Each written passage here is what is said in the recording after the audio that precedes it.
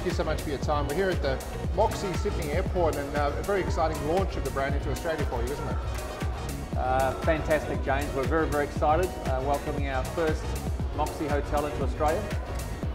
We've signed 6 more of these Moxys, but this is the first to come out of the ground. And what's quite amazing in the current climate, it came into the market on brand. It's on strategy hotel, on time, but also on budget. So, great job done by our JV partners on delivering what is a spectacular Moxy. And I think, airport hotels are known for being a bit dull, a bit boring. This is anything but that.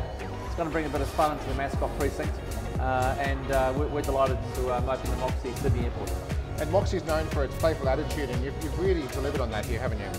Yeah, and Michelle Scott, who's our general manager, has done an amazing job. Her and her crew, that's what we refer to our Moxy associates as the crew. They've done a great opening and a great countdown. I was here last week with them, and as I said before on stage, it made me feel younger being around those younger associates in our hotel, and they've done an amazing job in activating the space.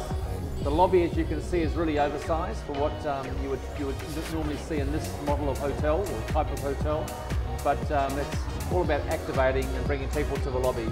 So we've got fun games, we've got a DJ booth. You check in at the bar at the Moxy. So it's very cool, very edgy.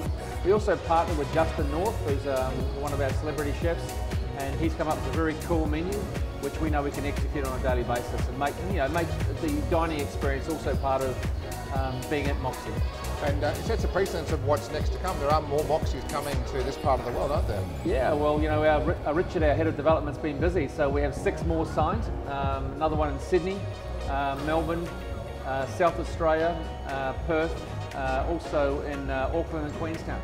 So I think you'll see more Moxy flags coming out of the ground. In fact, we've just started construction on one in Auckland City on Wakefield Street.